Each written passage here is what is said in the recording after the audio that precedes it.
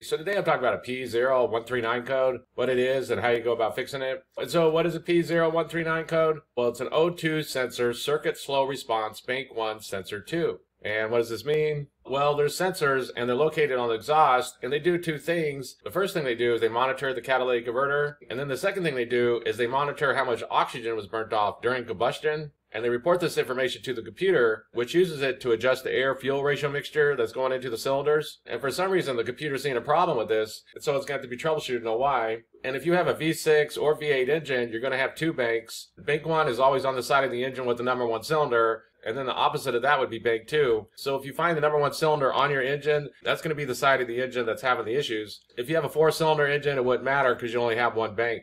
And it can be a good idea to get a diagram where all the sensors are located on your particular vehicle. It just makes things easier to know where everything's at. For example, this is a 2007 Camry with a 3.5 liter V6. And as you can see, bank 1 sensor 2 is going to be right here. And it's going to be located after the catalytic converter or right on it. And it's going to be called the downstream oxygen sensor. Sensor 1 is going to be located before the catalytic converter. And it's also called the upstream oxygen sensor. But the one having the issue is going to be this bank 1 sensor 2 oxygen sensor. Once you locate that sensor, there's some different ways to go about testing it. I made some videos on that. I'll put a link down below if you need to check that out. But the first thing to do is to test that sensor and see if it has failed. Also keep in mind that if there's anything wrong inside the wiring, open, short, bad connection, anything like this, if any of these wires are having an issue going to the sensor, then that's going to cause the same symptoms as a bad sensor. So you can't test this wiring if you want to, and be sure that there's no open shorts, anything like that.